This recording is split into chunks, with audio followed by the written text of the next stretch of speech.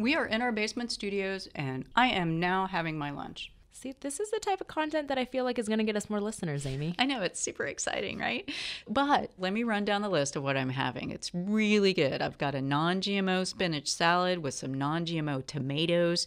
I've got some non-GMO olive oil on it, and sometimes I put a little non-GMO salt on it too. GMOs, OMG. Right? I mean, people are afraid of GMOs. Like before we launched this project, how much did you know about GMOs? Honestly, it's pretty embarrassing. I barely knew anything at all. Now that I know what I know I knew nothing. Well, I knew it stood for genetically modified organism, but I wasn't really clear on the science either, although I was not afraid of it necessarily. But people avoid them anyways. I know, like those people we talked to at the farmers market in Sacramento. Every Sunday, it's packed with people and produce from all over California. You can buy organic food here, you can buy conventional, or you can just listen to this guy play the cello. But we came here on this Sunday to find out what people really know about their food and the term GMO. So what is a GMO to you? I'm not sure. If you don't know the answer, you would not be alone. Yeah, exactly. Genetically modified, I think that means, I don't really know what that means. Obviously, non-GMO is environmentally, it's a lot better choice to not have those genetically modified crops. They're having a huge environmental impact, and so choosing a product that's using more sustainable ingredients is always a better choice. I never buy GMO. So what's the hesitancy with GMO? It interferes with my and my kids' immune systems. It ruins their immune systems. It weakens it. It weakens your immune system. See how scary GMOs sound? So that's why you're eating a non-GMO salad. Nope. But I have to say, I was wondering if I had something wrong about GMOs. Then I found this guy. I'm John Perry. And he's a Sacramento farmer. So what do you farm? On the fresh market vegetables, tomatoes, corn, kiwi, some fruit, pumpkins. On the commercial side, rice, wheat, safflower, sunflower. I love California. Where else can you grow corn, rice, and kiwi? So is your corn GMO corn? No GMO. In fact, our entire ranch is non-GMO, and it's kind of marketing. To me, there's nothing wrong with GMO products, but people have a perception there is something, so we keep our farm entirely non-GMO. All GMO is a higher level of sophistication of plant breeding. So we've got a farmer telling us it's a way of breeding plants. Then we've got consumers telling us it's bad for the environment. And we've got others telling us GMOs can interfere with our immune systems. Which is why we're calling this episode of Unfold GMO OMG. Coming to you from our basement studios at UC Davis. This is Unfold, a podcast where we break down complicated problems and discuss solutions. I'm Amy Quinton. And I'm Alexa Renee.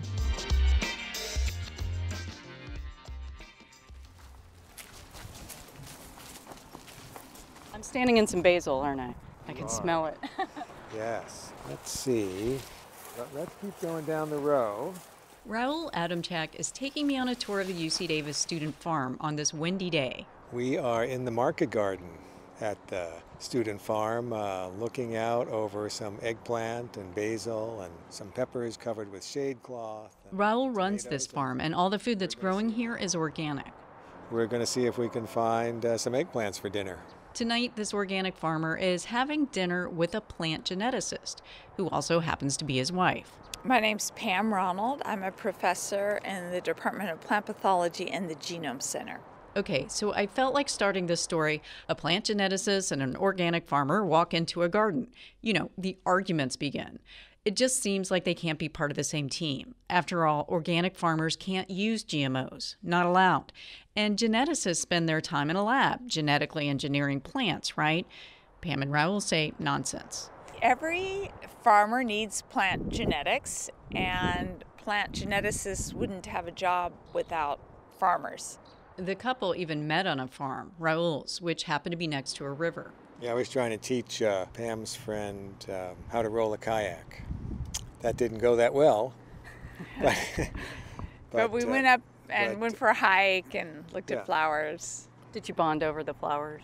We actually had conversations about plants and about farming. Yeah. And yeah, you could Plants say that. and Yeah. farming and kayaking, and that's still what we talk That's about. all we talk about. Pam and Raul say they share the same goal: find more sustainable ways to grow food. And for Pam, that's entailed developing a rice that helps prevent poor farmers from losing their crops to flooding. The farming practices that organic farmers use can help make agriculture more sustainable, and the work that Pam does on genetically improving crops can also make farming more sustainable.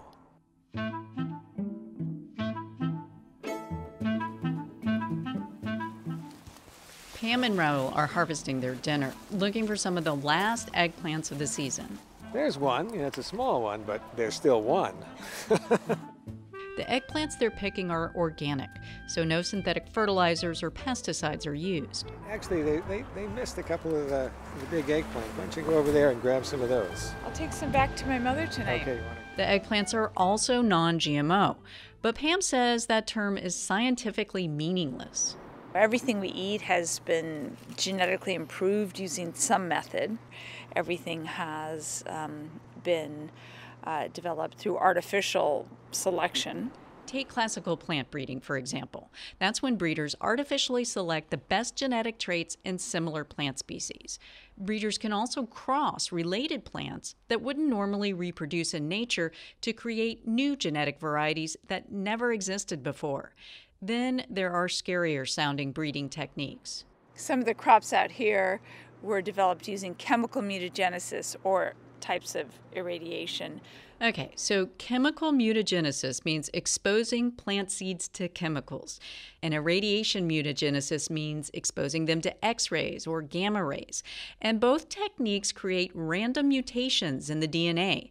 More than 3,000 crops have been developed this way, including wheat, rice, and ruby red grapefruit. The breeding technique has been around for 70 years, and you've likely eaten some, even in the organic aisle. For people in agriculture, they're not really new ideas, but I think as fewer and fewer people farm, more and more people live in cities, these old ideas are surprising to a lot of people.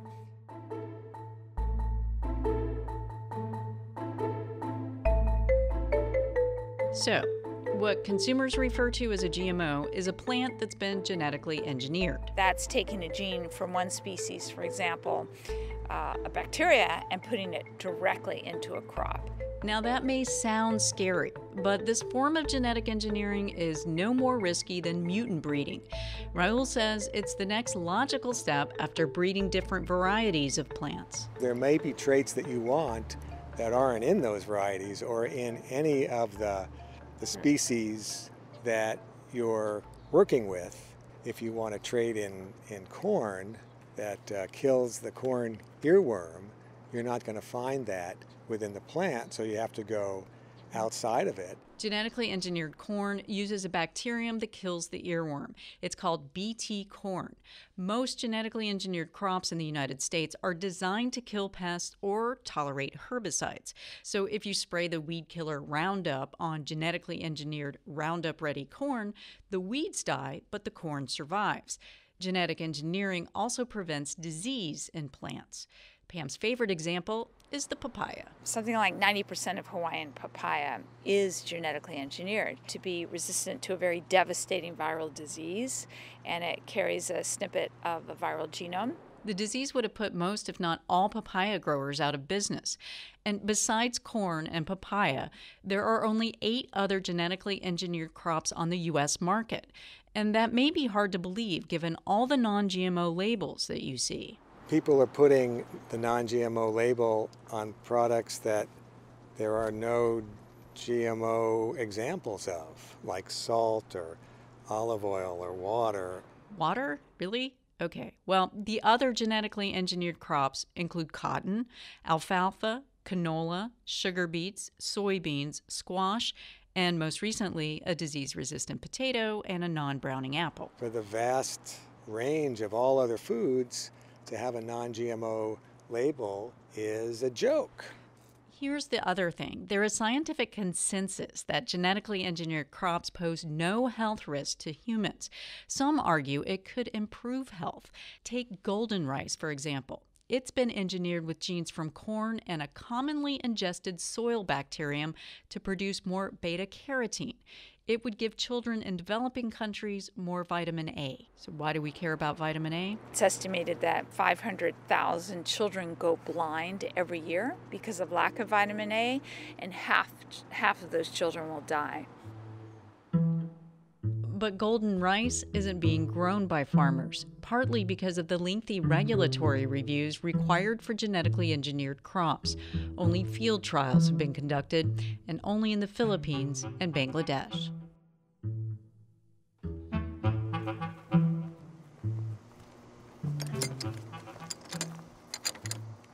Pam and Raul step inside a shed and begin to bag their organic eggplants. We're about to wrap up the interview.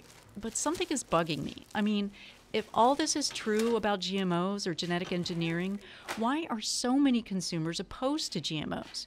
Pam says the non-GMO label hasn't helped. People are, we're all very susceptible to being influenced when somebody tells us something scary, and if we could just buy this or pay a little bit more money, maybe we won't have any risk, and not really understanding it's no more risky than other types of food. Raul says no crop is risk-free. For example, some earworms have developed resistance to genetically engineered Bt corn, and weeds are beginning to develop resistance to herbicides sprayed on genetically engineered Roundup-ready crops. But Raul says sustainable farming methods might have helped prevent that. It would have been fairly easy to devise a strategy of either crop rotation or herbicide rotation that would have either prevented or greatly reduced the development of resistant weeds. And I think it would have been more sustainable in the long run. Raul and Pam say ultimately the debate over GMO crops is a misguided conversation.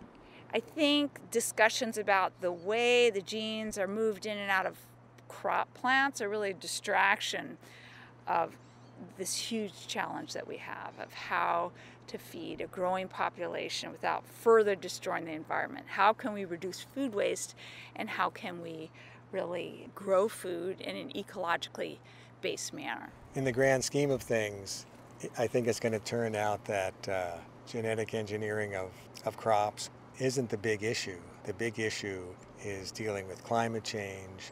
The big issue is dealing with an increasing population. Everyone should be trying to find solutions for the bigger picture.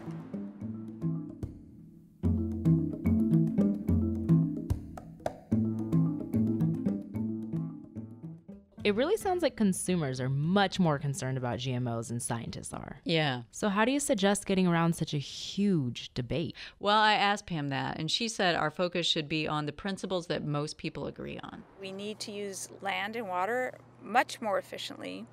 We need to reduce applications of toxic compounds. We need to be sure the poor are well nourished, and we need to be sure farmers can make a living, and we need to be sure people can afford the food. That actually makes a lot of sense. And don't they have a book about that? They do. Should we give it a plug? It's called Tomorrow's Table: Organic Farming, Genetics, and the Future of Food. So I guess you're eating a non-GMO salad because they don't make a GMO salad. Yes. But, I wouldn't hesitate to eat a GMO salad if they did make one, or an organic salad, which, by the way, this may be. I think it is. I don't know. Well, don't throw any of it away because I'll eat it if you don't want it. I'm going to eat every last bit. Then I'm going to recycle the plastic container, or maybe it's compostable. Anyway, no food waste here. Well, speaking of which, next time on Unfold, we look at how reducing food waste may help feed a growing population. Thanks for listening.